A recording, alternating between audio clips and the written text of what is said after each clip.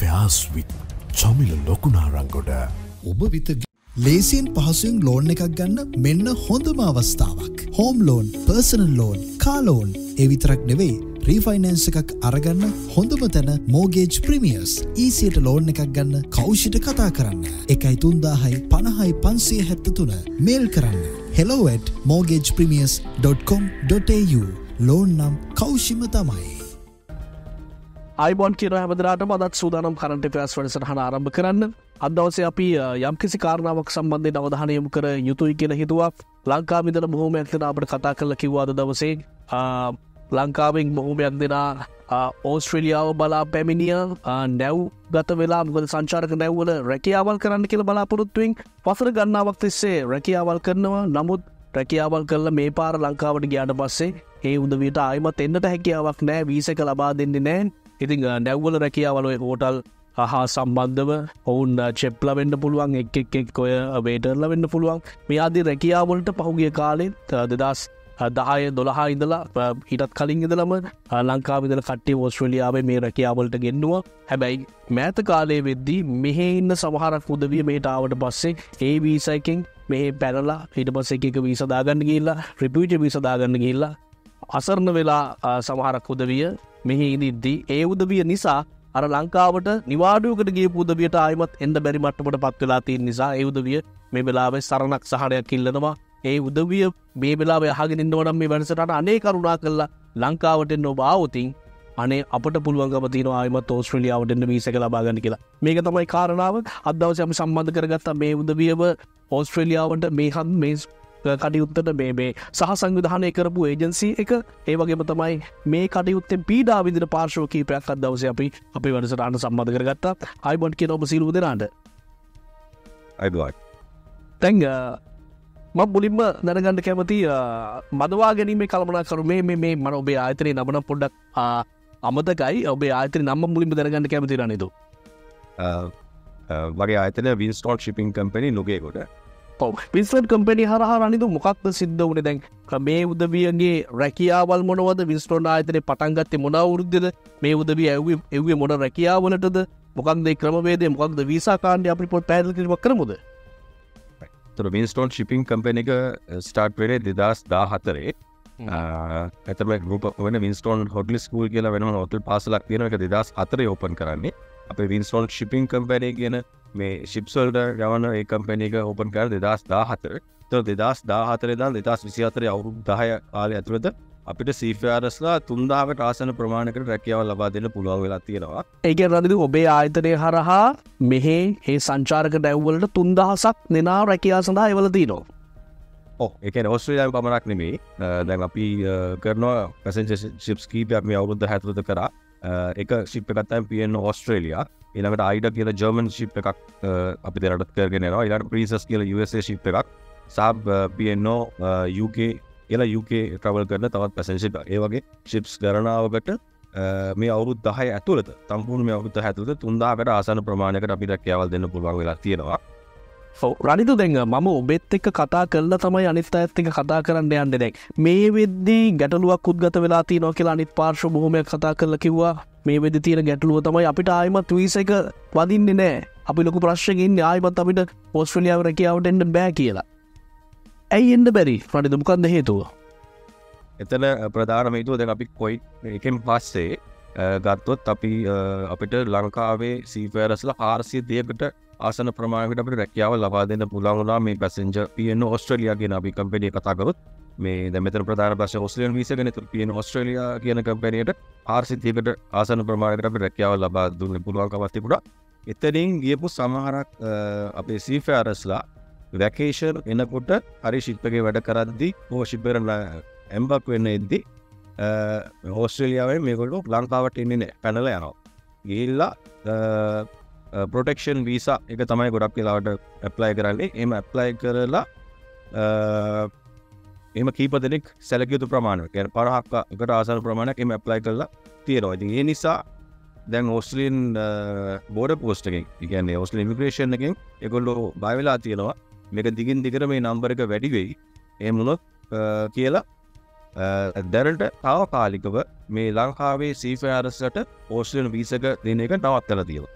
Temporary ඒගොල්ලෝ stop කරලා තියෙනවා. ඒකට ප්‍රධානම හේතුව තමයි මේ අපේ ලංකාවෙන් ඕස්ට්‍රේලියානු ෂිප්ස් වලට යන අයගෙන් සැලකිය යුතු ප්‍රමාණය නැවත ලංකාවට එන්නේ නැහැ. ඒගොල්ලෝ ඕස්ට්‍රේලියාවේ නැවතිලා රිෆියුජි වීසා එක කියන්නේ ප්‍රොටෙක්ෂන් වීසා එකට ඇප්ලයි කරනවා. එතකොට ඒක ගවර්න්මන්ට් වල ලොකු හෙඩේක් එකක් වෙලා තියෙනවා. ඒ නිසා තමයි ඒගොල්ලෝ නවත්තලා තින්නේ. ඒගොල්ලෝ අපෙන් ඉල්ලා සිටිනවා පුළුවන් නම් මේ අයව ලංකාවට ගෙන්න ගන්න. මොකද ඒක නම්බර එක තව වැඩි වෙන්න පුළුවන් නේ. ඔව් රනින්ද මේ වෙද්දි ඒ කාරණාව නිසා වීසා අනිත් උදවියට ලබා දෙන්න නැති මට්ටමට පත් වෙලා තියෙනවා. සරලම කාරණාව ඕක නේද?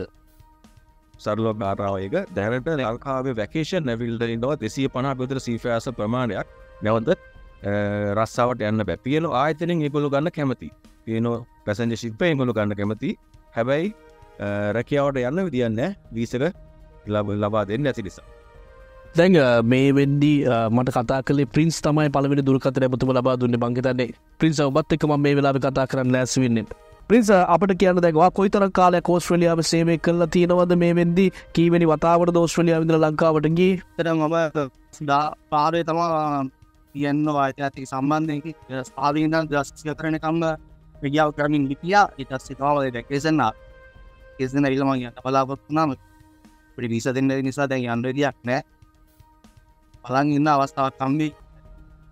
පැනපු කට්ටිය ජම්ප් කරපු කට්ටිය ඒ කට්ටිය ගියපු දින ශ්‍රී ලංකාවට නැවත පැමිණියොත් අපිට මේ රැකිය අවස්ථාව ලබා ගැනීමේ කියාවක් තියෙනවා. දැන් ඔබ කී වතාවක් ඕස්ට්‍රේලියාවේ සංචාරය කරලා ලංකාවට ගිහිල්ලා ආවද නිවාඩුවට? මම 8 වතාවක් විතර 8 වතාවක් 9 වතාවක් විතර ඇවිල්ලා තියෙනවා ඕස්ට්‍රේලියාවට. දැන් දමිත දැන් ඔබලා උඹ වටේ හිටපු යාළුවොත් මේ විදිහට නැවතිලා ඉන්නවද? ඒ උදවිය මොකද කිව්වේ? දැන් ඒ උදවිය කිව්වද ඕස්ට්‍රේලියාවේ අපිට මෙහෙම වුණාම සෙටල් වෙන්න පුළුවන් කියලා ඔබලට කිව්වද? මොකක්ද ඒ උදවිය කිව්වේ?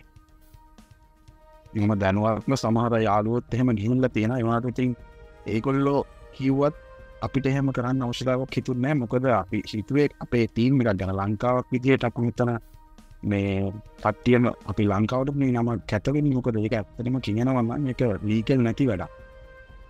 ඉතින් එහෙම ඒගොල්ලෝ අපිට එන්න කිව්වට අපි මම පෞද්ගලික මම කිසිම මහතකම එහෙම යන්න අදහස් කරේ නැහැ. ඉතින් ඒගොල්ලෝ කරපු දේ ඉන්න දැන් අපිට අත්දලා තියෙන ඉන්නම මේක තමයි. ඉතින් බලාපොරොත්තු වෙමින් ඉන්නවා. දැන් මාස දැන් 2ක් විතර ගෙදරට වෙලා. සේනන්ද සාමාන්‍යයෙන් කොයිතරම් කාලයකට වතාවක්ද ලංකාවට යන්නේ ඕස්ට්‍රේලියාවෙන් ඉඳලා? අපිට කොන්ට්‍රැක්ට් හම්බෙනවා මාස 7 කොන්ට්‍රැක්ට් සමහරට මාස 9 වෙනකන් දික් කරලා වෙලාවල් තියෙනවා කම්පැනි අවශ්‍යතාවය අනුව. ඒ වගේ කොන්ට්‍රැක්ට් වලට තමයි අපි යන්නේ. ඒ කොන්ට්‍රැක්ට් එක ඉවර වෙලා තමයි අපි ආපහු වැකේෂන් එද්දී අපිට ආපහු රොටේෂන් එකක් දෙනවා. ඒ කියන්නේ ඊළඟ නැවට සම්බන්ධ වෙන දිනයක් දෙනවා. මේ ඒ දිනේට අපි ආපහු යන්න ඕන. දැන් අපි එරිදි අපිට ඒ දින තිබුණා. දැන් අපි ඒ දින වලට යන්න බැරි නිසා ඒ දින වලින් අපි වෙනුවට වෙන රටවල් වලින් සේවකයෝ අරගෙන ඒ දැනට පුරවලා තියෙනවා. නමුත් තාමත් ඒ පියන ආයතනයේ බොහොම තත්ත්වකින් අපි බාර ගන්න. මොකද ලංකාවේ අපි ආගන්තුක සත්කාරය අති ගොඩක් ඉහළින් ඉන්න සේවක පිරිසක් එහෙට ගියේ කොහොම සතුටුයි ඒගොල්ලෝ. ඉතින් ඒගොල්ලෝ තාමත් බලාගෙන ඉන්නවා. අපි එනකන් අපේ රැකියාවසව තාමත් සුරක්ෂිතව තියෙනවා. පොඩි කාලයක් තියෙයි තව අපිට. ඉතින් අපි මේ උත්සාහ කරන්නේ ඉතින් මේ හැමෝටම තර පවුල් ගොඩක් බලාපොරොත්තු නැති වෙලා යන මොහොතක් මේක බොහොම අනගාටුයි. ඉතින් ආයෝජනය කරන්නේ පුළුවන් නම් එන්න. එතකොට මේ හැමෝගෙම දේවල් රැකෙයි. ඒ වගේම අපේ පැත්තෙන් අපි මේ අපේ විශ්වන ආයතනයේ මේ ඉල්ලීමක් කරලා ඒගොල්ලෝ එකඟ වෙලා ඒගොල්ලන්ට සාහන කාලයක් දීලා තිනවා. ඒගොල්ලන්ගේ අර නඩු කොටේ තුලින් ඒගොල්ලෝම නිස් කරලා ඒගොල්ලන්ට යම් කිසි සහන කාලයක් ලබා දෙන්න දෙසැම්බර් 1 වෙනිදා මම ට්‍රයින් මාක් යයි. ඉතින් ඒගොල්ලන්ට ලබා දෙන ලොකු සහනයක් ඒ වෙනුවෙන්. ඉතින් එතකොට ඒගොල්ලන්ට ලොකු වන්දියක් ගන්න ඕන නැත්නම් ඒ වයින් නිදහස් කරලා මේ ඒගොල්ලන්ට යම් කිසි සහනයක් ලබා දෙන්න මේ කාලේ. ඒක එතකොට මේ රටටත් වෙන සේවයක්. ඒ කියන්නේ රටට ලොකු විශාල ඩොලර් ප්‍රමාණයක් වෙන පාරක් මේ වෙන්නේ යන්නේ. ඉතින් ඒ රට ගැනත් හිතලා අපි මේ එකට හිටපු අපි සහෝදරයන්ගේ රැකියාවල් පවුල් ගැන හිතලා මේ හැමදාම ගැන පුළුවන් නම් මම අපි දන්න ගොඩක් සප්‍රි නෙවෙයි ගොඩක් දුක් විඳිනවා වේ. ඒගොල්ලෝ හරි මේ ජොබ් එකක් නැහැ, වීසා එකක් නැහැ, මේ ගෙට දවස් ෂුවර් නැතුයි. ඉතින් සමහරව එන්න විදියක් නැතුව දුක් වෙනවා. උදට නඩු දාලා තියනවා එහෙම කියලා. ඉතින් ඒ ගැනත් අපි හිතලා ඒ ගැන සහනයක් අරන් දීලා තියෙනවා. ඉතින් ඒ හැම පැත්තක්ම බලලා මේ තීරණය ගන්න කියලා අපි ආචාර්ය කරන හැම දෙනාටම තැන් සෙනරන්ද කීපු විදිහට මේ වෙද්දී මේ උදවිය මෙහට එනවනන් කිසි ප්‍රශ්නයක් නෑ මේ අනිකුත් පාර්ශවයන් සඳහා නැවතත් යන්න රැකියාව වෙංකල්ල තියනවා ඒ ආයතන අර ලංකා යුදවී වැඩ කරට පස්සේ හරි අවංකායි හරි සුහදශීලී සේවාවක් සපයන ආගන්තකු සත්කාරතින් ඉහල සේවකව ලංකාව ඉන්නකිර කාරණාව ඕනෑ පරට මිනිසු පිළිගන්න දෙයක් ඇති ඒක නිසා මේ උදවී එනතුරු මේ රට බලාගෙන හිටියත් මේ ආයතනය බලාගෙන හිටියත් මේ ලංකාවේ අර ඕනමතරකින්නවන ජරා වැඩ කරන 3-4 දෙනෙක් ඒ උදවිය කරන්න නැහැදිච්ච වැඩ නිසා මේ පවුල් ජීවිත මේ උදවිය කාලබීලිඳල තින මේ රැකියාවෙන් අවුරුදු 7-8-10-15 මේ උදවිය සේවය කළ වෙලාවට 7-8 වතාවක් ඕස්ට්‍රේලියාවෙන් ලංකාවට ගිහිල්ලා අනේ ඕස්ට්‍රේලියාව දැක්ක කියලා මෙතන බැහැලා මෙතන ජීවත් වෙන්න ඕනේ නැහැ කියලා ඉඳලා ඒ උදවිය ඒ අවස්ථාවෙන් දීප ඔපචුනිටි එකේ ප්‍රයෝජන අරන් යද්දී තව කීප දෙනෙක් ජරා කළ දැන් මේ මිනිස්සු ටිකටත් ඕස්ට්‍රේලියාවට එන්න බැරි මට්ටමට පත් වෙලා තියෙනවා. රනිල් දැන් ඔතනදී අපි තව කාරණාවක් තියෙනවා. අපි සාමාන්‍යයෙන් දැකලා තියෙන්නේ ඒජන්සි එකකින් ආවට පස්සේ ඒජන්සියට පළු පැලෙන්න බයින මිනිස්සු තමයි ඉතිහාසයේ ඉඳලා අපිට හම්බෙලා තියෙන්නේ. හැබැයි මේක වෙනම ස්ටෝරි එකක්. මේක ඔබේ ආයතනයේ ගැවිලා ඔබේ ආයතනයත් එකතු කරගෙන මේ උදවියට සමා කාලයක් දෙන්න අනේ අපිට යන්න කියලා බොහොම අන්‍යෝන්‍ය සම්බන්ධතාවයකින් වැඩ කරනවා. ඇත්තටම මේ මොකක්ද මේ ඒ උදවියට දැන් මෙහි ඉන්න උදවියට ඔබලා කියන විදිහට කිසිම නඩු කටයුත්තක් සිද්ධ වෙන්නේ නැහැ ලංකාවට එනකොට ඒ උදවියට වෙනදා වගේම එන්න පුළුවන් මට්ටමක් ඔබ ආයතනයෙන් හදලා තියෙනවද? ඔව් ඒ කියන්නේ අපි දැන් මුලින්ම මේ සීෆෑඩස්ලා මේ රැකියාවට යද්දී ඒගොල්ලෝ ඇග්‍රීමන්ට් එකක් සයින් කරනවා අපේ කම්පැනි ලෝයර්ත් එක්ක. ඒගොල්ලෝගේ අපකරුවන් 4 දෙනෙක් එක්ක මේව අනිවාර්යයෙන්ම රැකියාව කළ ලංකාවට ආ යුතුයි කියලා. එහෙම ආවේ නැති වුණොත් ඒගොල්ලෝගේ අප කරුවන් අපිට මිලියන 20ක මුදලක් ගෙවිය යුතුයි කියලා. ඉතින් ඒ ඇග්‍රීමන්ට් එකත් ඒගොල්ලෝ බ්‍රේක් කළා තමයි මේ ඕස්ට්‍රේලියාවෙන් පැනලා තියෙන්නේ. එතකොට අපි දැන් මේ ප්‍රශ්නය විසඳ ගන්න ඕන නිසා අපි මේගොල්ලන්ට සහන කාලයක් දීලා දිනවා දෙසැම්බර් 1 වෙනිදා දක්වා. ඒක මේ සියලුම දෙනාට අපි ડોකියුමන්ට් එක අපේ ලෝයර්ගේ සයින් කරපු ડોකියුමන්ට් එක අපි ඉදිරිපත් කරලා තියෙනවා. දෙසැම්බර් 1 වෙනිදා කලින් ආවොත් එයාලට අපි නඩුව දාන්න ගියපු වියදම පමණක් අය කරගෙන ඒ නඩුව අපි ඉවත් කර ගන්නවා කියලා. මොකද අපිට දැන් මෙතෙන්දී අවශ්‍ය වෙන්නේ පැනපු අයට නඩු දානට වඩා මේ කට්ටියගේ රැකියාවල් ටික බේරා ගැනීමට. එතෙන්දී මෙයාලා ඉක්මනටම දෙසැම්බර් 5 වෙනිදා කලින් මේ සහන කාලයේ ප්‍රයෝජන අරගෙන ලංකාවට ආවොත් එයාලගේ නඩුවත් මේ පැත්තෙන් අපි අයින් කර ගන්නවා. අපිට මේ පැත්තෙන් මේ ලංකාවේ ඉන්න 250-300ක් අතර ප්‍රමාණයට නැවතත් වීසා ලබාගෙන රැකියාවට යන්නත් අවස්ථාව ලැබෙනවා. රනිදු සාමාන්‍යයෙන් මේ වෙද්දි කී දෙනෙක් මේ විදිහට තමන් අයුතු ප්‍රයෝජන අරගෙන පැනලා ඉන්නවද? එක් වීසා කාණ්ඩවල යෙදিলা ඒ වීසා කාණ්ඩ බලාපොරොත්තුෙන් රිෆියුජි දාලා හෝ මොනියම් වීසා කාණ්ඩයක් කරද්දි කී දෙනෙක් ඔබ ආයතනෙන් ආපු උදවිය මේ වෙලාවේ ওই විදිහට අස්ථානගත වෙලා තියෙනවද? 50කට අධික ප්‍රමාණයක් ඉන්නවා. දැන් ඒ උදවිය ගැන ඔබලට තොරතුරු තියෙනවද? මෙන්න මේ පැතිවල මේ උදවිය ඉන්නවා. ඒ උදවිය මෙන්න මේ වීසා කාණ්ඩ සඳහා යොමු වෙලා තියෙනවා කියලා කාරණාව සම්බන්ධයෙන් ඔබලට මොනවද අදහසක් තියෙනවද මේ වෙද්දි නේද? ගොඩක් ගැන එතන අපට මේන්ලි ප්‍රශ්නය ආවේ මේ ප්‍රොටෙක්ෂන් වීසා එක දාන මේ ලොන්ච් කරපු එක තමයි මේ මේන්ලි ප්‍රශ්නේ. මේගොල්ලෝ ගොඩාක් අය ඉන්නේ මෙල්බන් නගරය අවට තමයි ඉන්නේ. ඉතින් මේකට ගොඩක් උදව් කරලා තියෙන්නේ ලංකාවෙන්ම ඒ රටේ ඉන්න වීසා හැන්ඩල් කරන කෙනෙක්ම තමයි.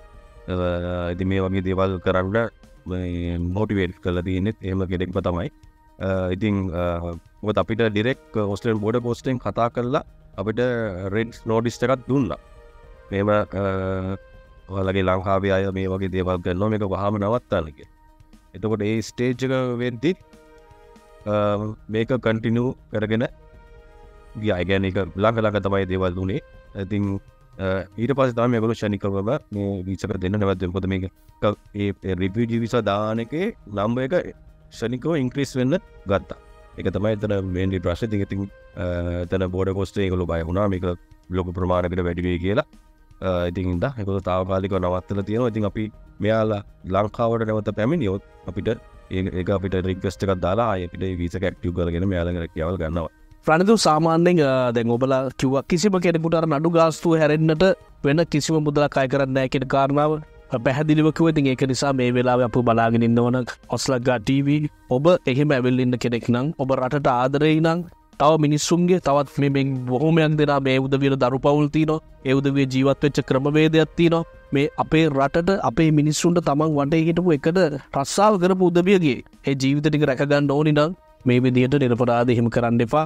අර ආයතනයක් විදිහට ඔබේ ආයතනයත් ඔබට සහයෝගයක් දීලා තිනවා. සමාකාලයක් දීලා තිනවා. ඔබ වෙනුවෙන් අපකරුවන් 4 දෙනෙක් අත්සන් කළා මිලියන 20ක්. ඉතින් ලේසි පාසු මුදලක් නෙමෙයි. ඉතින් ඒක නිසා මේ මිනිස්සුන්ගේ ජීවිත ඒ මිනිස්සුත් අතරතුරේ ඔබල වෙනුවෙන් අප වෙලා කැප වෙලා අන්තිමට මේව කරලා ඒ මිනිස්සුන්ව දණ්ඩස්ථාර කරන්නේ නැතුව මේ වෙලාව මේ වැඩසටහන ප්‍රයෝජනයක් කරගෙන ඔබ ආයිමත් ලංකාවට යන්න. මොකද තව ගොඩක් දෙනා මේ 50ක් කරන නරක වැඩෙන් 3000ක් යවපු ආයතනයක මේ ඕස්ට්‍රේලියාවට තව 250ක් එන්න බලාපොරොත්තු වෙමින් ඉන්නවා. 5 ගුණයක් තව එන්න බලාපොරොත්තු වෙන ඒ උදවියගේ දරු පවුල් නඩත්තු කරන්න ඕන ජීවත් වෙච්ච ක්‍රමවේදයක් තියෙනවා. මේ කිසිම දෙයක් කරගන්න බැරි මට්ටමට ඒ උදවිය පත් කරලා තිනවා. බලාගෙන ඉන්න ඕන. අනේ කරුණා කරලා මේ වගේ වැඩ නොකර ආයෙමත් යන්න ගිහිල්ලා ආයෙමත් ඕස්ට්‍රේලියාවට එන්න ක්‍රමවේදයක් තියෙනවානේ.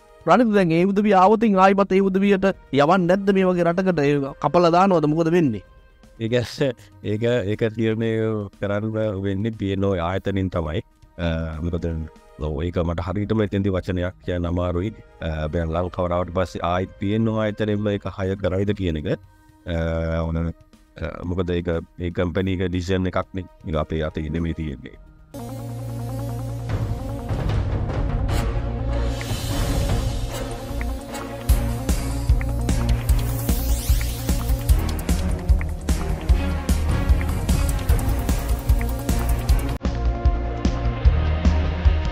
Current Affairs with Chamila Lokunarangoda.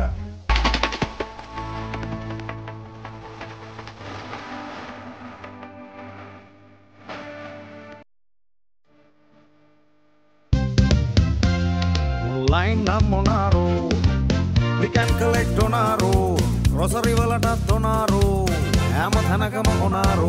Onaro Foods, Onaro Online, Onaro Click and Collect, Clyde North Langburn, Officer Shaka වෙත ඔබත් අදම පැමිණෙන්න. ඕස්ට්‍රේලියාවේ ශ්‍රී ලාංකික සුපිරිවෙන සෙල් ජාලයේ ප්‍රමුඛයා Onaro Foods. ලේසියෙන් පහසුවෙන් ලෝන් එකක් ගන්න මෙන්න හොඳම අවස්ථාවක්. Home loan, personal loan, car loan ඒ විතරක් නෙවෙයි රීෆයිනන්ස් එකක් අරගන්න හොඳම තැන මෝගේජ් ප්‍රීමියර්ස්. ඊසියට ලෝන් එකක් ගන්න කෞෂිට කතා කරන්න 1350 50 573 මේල් කරන්න hello@mortgagepremiers.com.au. ලෝන් නම් කෞෂිම තමයි.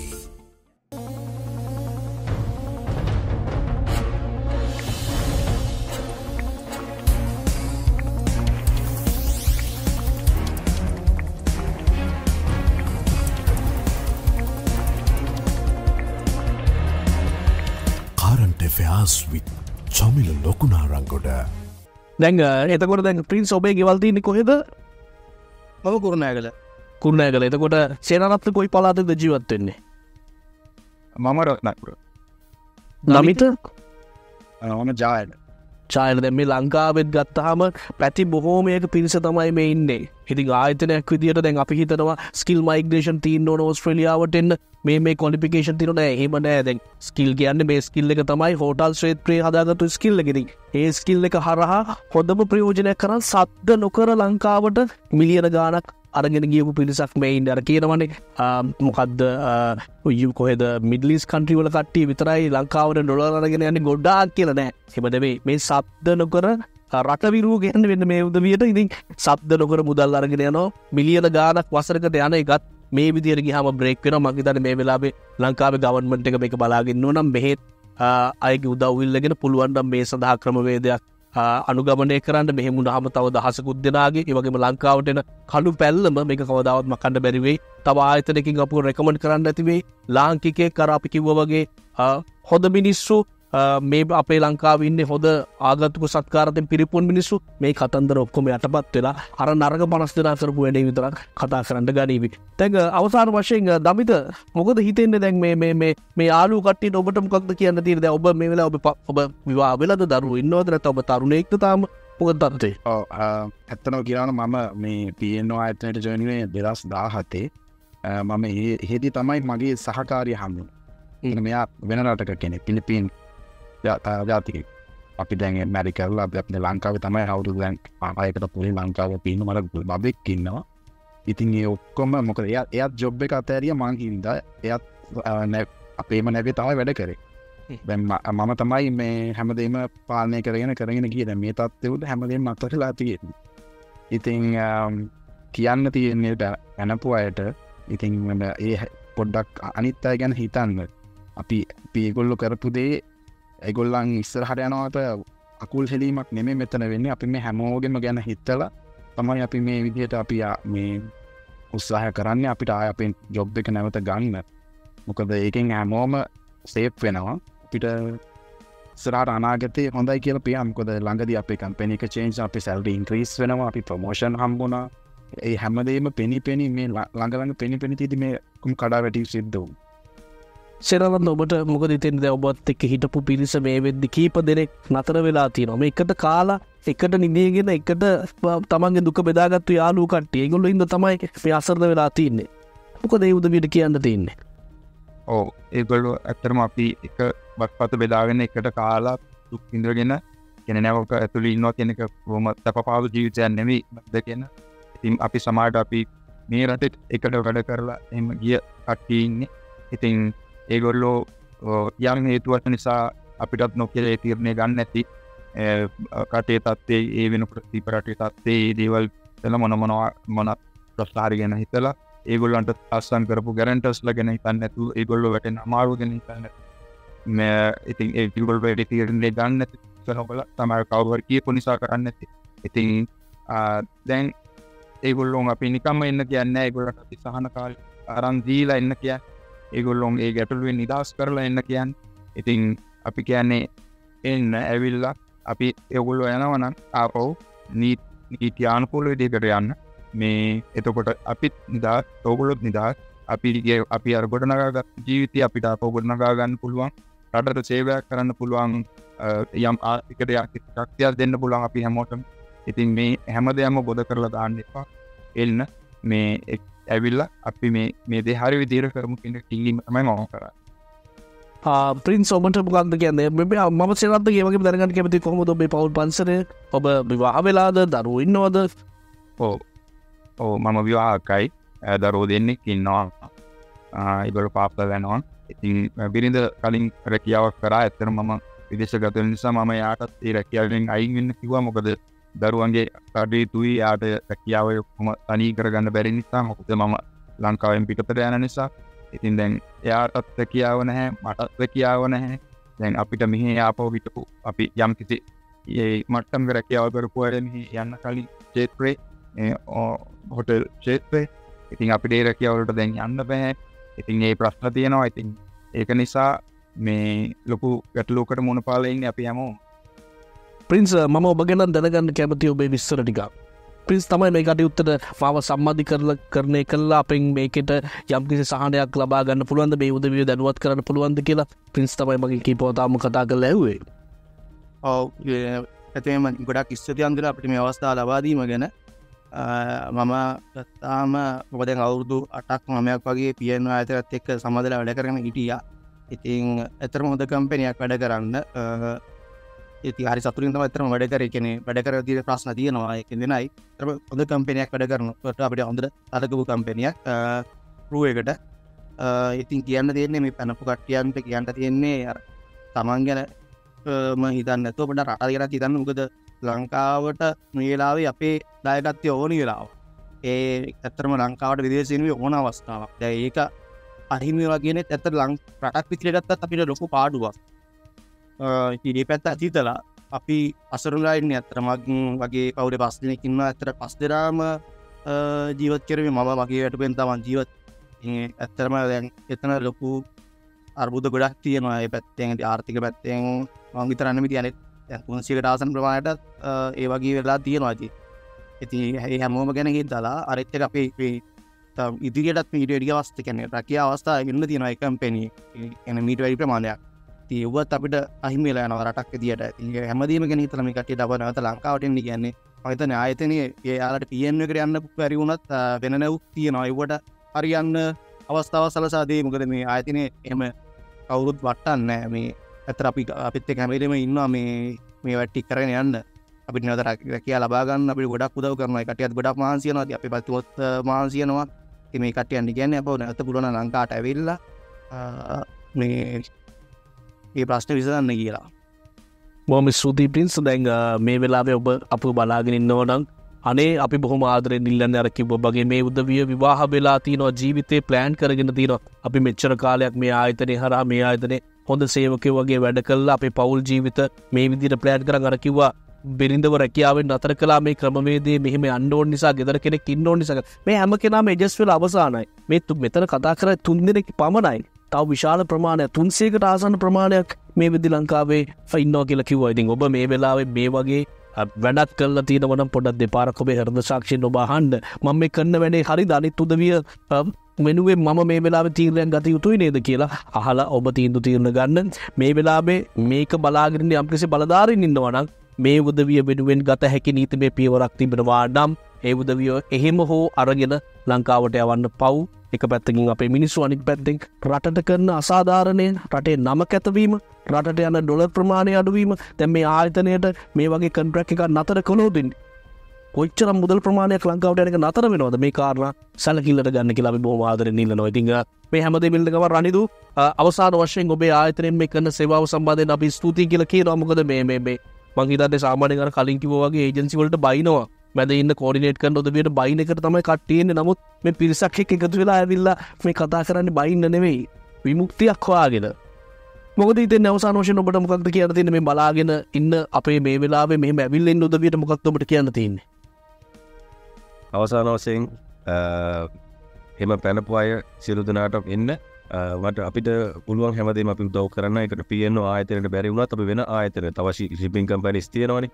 ඒකට හරි අපි රැකියාවක් ලබා දෙන්න අපේ පැත්තෙන් උපරිම උත්සාහය දරනවා. හැබැයි දෙසැම්බර් 1 වෙනිදාට කලින් ඔයාලගේ යම්සි වරදක් වුණා නම් ඒ වරද නිවැරදි කරගන්න ලංකාවට එන්න ඇවිල්ලා ඔයාලගේ වරද නිවැරදි කරගන්න. ඒක තමයි අවසාන වශයෙන් මට ඉල්ලන්න තියෙන්නේ. ඉතින් දැන් මේ වෙලාවේ ඕස්ට්‍රේලියාව විශේෂයෙන් මෙල්බර්න් වල තමයි කිව්ව ගොඩක් දෙනා ඉන්නේ 50කට අධික ප්‍රමාණයෙන් විශාල ප්‍රමාණයක් මෙල්බර්න් වල ඉන්නවා කියලා කිව්වා. මේ වෙලාවේ බලාගෙන ඉන්නවනම් අර කිව්වා වගේ ඔබේ වැරද්ද නිවැරදි කරගන්න දෙසැම්බර් මාසේ 1 වෙනිදා වෙනකන් අවස්ථාව ලබා දීලා තිනවා. ඔබට පුළුවන් ලංකාවට යන අර කිව්වා මේ ආයතනයේ රනිදු කිව්වා හොඳ කතාවක්. ඒ තමයි මේ ආයතනයේ ආයිමත් ඔබ තෝරාගන්නේ නැත්තම් වෙන ආයතනයක හරි ඔපචුනිටි එකක් කරන් දෙන්න අපි උත්සාහ කරන්නම් කියලා. මේ කාරණාත් සැලකිල්ලට ගන්න. හැකි නම් ඔබ මේ වෙලාවෙ කොහොම කරන්න එපා. කිසිම කෙනෙක් මේ රටට ඇවිල්ලා එහෙම ආව කියලා ඔබට ජීවත් වෙන්නට ක්‍රමවේදයක් නැහැ. රනිදු ඔබ දන්නවද මේ රටේ වීසා ක්‍රමවේදය හරි ස්ට්‍රික්ට්. ඉතින් ඒක නිසා අර කියන්නම් වාලේ රිෆියුජි වීසා ගහන රටක් නෙවෙයි ඕස්ට්‍රේලියාව. ඒ බෝට්ටුවෙන් ආපු කාලයක් තිබුණා. එම්ම කාලවල් නෙවෙයි දැන්. දැන් මේ රටේ වෙනස්. දැන් මේවල ස්කිල් එකත් 100% සම්පූර්ණ නැත්නම් වීසා එකක් ගන්න බැරි රටක් මේක ඕස්ට්‍රේලියාව. ඒක නිසා මේ හිතන තරම් ලේසි සුකෝභෝගී විදියට පැන ජීවත් වෙන්න බෑ. ඉතින් ඒක නිසා මේ වෙලාවේ අනිත් උදවිය ගැනත් හිතලා අවසානයේ අරගෙන යන්නේ අපි කරන පව් පින් පමණයි. ඉතින් ඒ කාරණාවක් හොඳට ඔලුවට අරගෙන යහපත් වෙන දෙයක් කරන්න. දෙසැම්බර් 1 වෙනිදා වෙනකම් මේ ආයතනයේ විසින් ඔබට සමා කාලයක් ලබා දීලා තියෙනවා. සමා කාලය ඇතුළත ඔබට හැකිනම් ලංකාවට යන්න කියලා බොහොම ආදරෙන් ඉල්ලනවා. ඉතින් අපි රනිදු, ඒ වගේම ප්‍රින්ස්, ඒ වගේම දමිත සේනාරත්න අපි හැකි උපරිමයෙන් ඔබට අපේ සහයෝගය ලබා දෙනවා. අපි කවදාවත් අපේ ලංකාවේ මිනිස්සුන්ට අසරණ වෙන්න දෙන්නේ නැහැ. අපිට මාධ්‍යයක් විදිහට කළ හැකි පාත් එක පාලම අපි ඔබ වෙනුවෙන් හැමතිස්සෙම කැප වෙලා ලබා දෙනවා. ඉතින් බොහොම ස්තුතියි ඔබ සියලුම දෙනාට අපත් සමගින් එකතු වුණාට දවසේ අපේ වැඩසටහනට. මේ අවස්ථාව ලබා දුන්නට බොහොම ස්තුතියි. ඔබගේ ආයතනයටත් ඔබතුමාටත් බොහොම ස්තුතියි. එමනම් ලබන සතියේත් අපි හම්බ වෙන බලාපොරොත්තු වෙන මේ විදිය වැඩ ඔබ කරන්න එපා කියලා බොහොම ආදරෙන් ඉල්ලනවා. රටක් විදියට ඕස්ට්‍රේලියාවේ මාර වාව් එකක් තියෙනවා. මාර වාව් එකක් තියෙනවා තමයි. හැබැයි හරි ක්‍රමවේදයට ආවොත් ඒ වාව් එකෙන් ජීවත් වෙත හැකියි. ඒක නිසා තව කීප දෙනෙක්ව පාගලා දාලා ඒ මිනිසුන්ට ජීවිතයක් කර්මුණක් නැති කරලා ඔබ කවදාවත් ඇවිල්ලා මේ රටවල් වල සෙටල් වුණා කියලා ඔබට අඩුම තරමේ මානසික නිදහසක්වත් නැහැ. ඉතින් ඒක නිසා අනිත් උදවිය ගැන හිතන්න. ඔබට මේ රටේ ඉන්න ක්‍රමවේදයක් තියෙන්න ඕන. ඔය කියන තරම් ස්ටුඩන්ට් වීසා හෝ රිෆියුජි වීසා එකක් ගහලා හින්ද අමාරුයි. ඔබේ වයස බලන්න, ඔබ මොනවද කරන්න කියලා බලන්න. මේ කාරණා හරියට බලලා මේ දෙසැම්බර් 1 වෙනිදාන් පස්සේ ඔබට කම්පා වෙන්න වෙයි. මිලියන ගණන් ගෙවන්න උනොත් මේ දේවල් වලට නඩු අබ වලට ගිහිල්ලා තියෙන. ඒක නිසා ඔබ මතක ඇතුව ඔබේ විය යුතු සේවාව කරගන්න ආපු වැඩේ කරගෙන ලංකාවට යන්න කියලා බොහොම ආදරෙන් බොහොම කාරුණිකව ඉන්නවා මේ උදවිය ගැන හිතලා. එහෙමනම් අපි ලබන සතියේ කම්බල බලාපොරොත්තු වෙන සමගන්නවා. හැමෝටම සුබදායි සතියක්.